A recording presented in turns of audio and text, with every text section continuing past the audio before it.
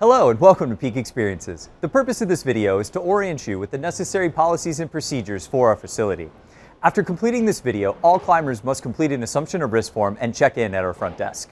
All visitors 10 years of age and younger must be supervised by a parent or legal guardian the entire time they're in our facility, unless part of a Peak Experiences program. Before we begin, it's important to know and understand that climbing is dangerous. There are many inherent and unforeseen risks involved in climbing that can result in injury or even death. Make sure to review our posted warning signs located at the front of the facility, along with our gym rules. Before you start climbing, remove anything that could get in the way or fall while climbing. This includes any large jewelry, watches, phones, or anything in your pockets. Please do not leave your belongings on the climbing floor, especially on the pads, as they could become a hazard to anyone walking in the bouldering area or for climbers that may fall on those items. Cubbies are provided around the gym for storage of your personal belongings. Socks and bare feet are not allowed in the climbing wall at any time. While climbing, please wear appropriate climbing shoes or closed-toed street shoes. It is also highly recommended you wear shoes at all times while in a Peak facility due to the potential for foot injuries from uneven surfaces or foreign objects. Food and glass bottles are not allowed in the climbing areas, fitness areas, or the fitness studio. Please place all trash and recyclables in appropriate bins located throughout the facility. You may not engage in any activities as defined by the Peak Experiences Assumption of Risk form after consuming alcohol. When using equipment in the fitness area, always follow the manufacturer's instructions and seek instruction for new or unfamiliar equipment. Please wipe down all equipment after use. You must be 16 or older to enter the fitness area or be supervised by an adult at all times. In case of an emergency, please locate the nearest exit marked with an exit sign. In case of a power outage, please come down off of the walls until the power is restored or you're told by a staff member to resume climbing. Now let's talk about some of our bouldering areas. All falls while bouldering are ground falls, as there is no rope system to catch you. Falling may result in injury, and injuries may be severe.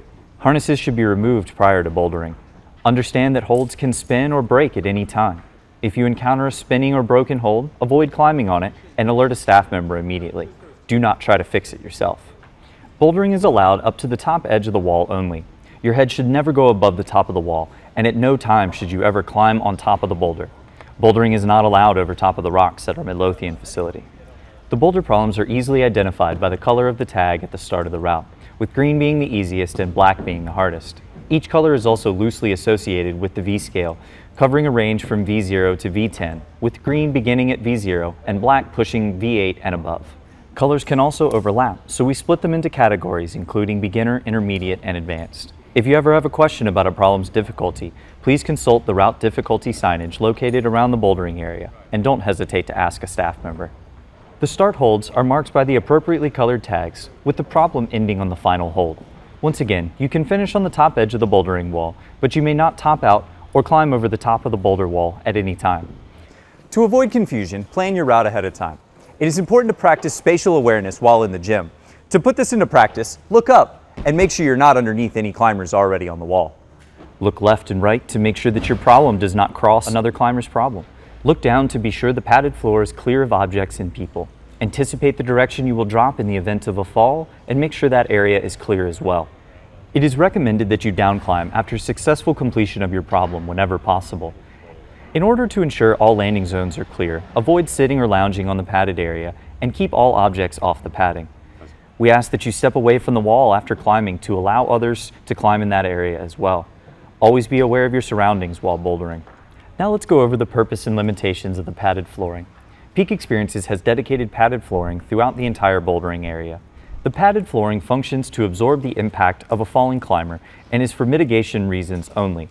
The bouldering floor is for climbing use only. No flips, somersaults, tricks, etc. of any kind are allowed on this flooring. Although the flooring is padded, injury from impact can still occur, so there is no guarantee of safety while bouldering. As mentioned before, all falls are considered ground falls since there is no rope system in place to catch you. The tenser you are, the more vulnerable you become to injury. In the event of a fall, prepare your body by relaxing. First, widen your feet and bend your knees. You will want to resist the urge to stick your landing and lock your knees, as this will increase the risk of injury. Second, tuck your head and limbs close to your body. You want to avoid extending your arms to reach for the floor. Finally, roll onto your back or onto your side. This will help to disperse the energy of the fall into the pads. If you are still unsure of how to properly fall, please seek instruction from a staff member. Spotting is not provided or required. The purpose of spotting is to guide a fallen climber to a landing zone while protecting their head and neck. A spotter can also guard the area from obstructions and other climbers. There are hazards to spotters as well, including being kicked in the head, hand and finger injuries, and a risk of being fallen on by the climber. Proper spotting technique involves positioning yourself behind the climber, but not directly underneath. Maintain an athletic stance with bent knees and elbows, and keep your thumbs in towards your palms, never extended. If a climber falls, do not try to catch them. When spotting, always spot somebody of equal or smaller height and weight. Never try to spot someone significantly larger than you. Remember, there is no guarantee of safety for the climber or the spotter.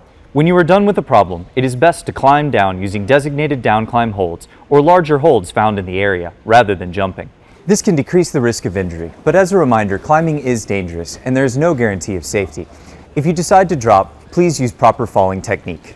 Remember, climbing is dangerous. It involves inherent and other unforeseen risks that can result in injury or death. It is your responsibility to always use equipment appropriately or to seek qualified instruction. Always make informed choices and be aware of your surroundings at all times. If you have any questions about the risks, your responsibilities, or anything else in a Peak Experiences facility, please see a staff member. We hope you have a great time climbing with us today. Stay positive, humble, and courteous to others. Thank you for taking the time to watch this video. You have now completed the Peak Experiences Bouldering and Orientation video.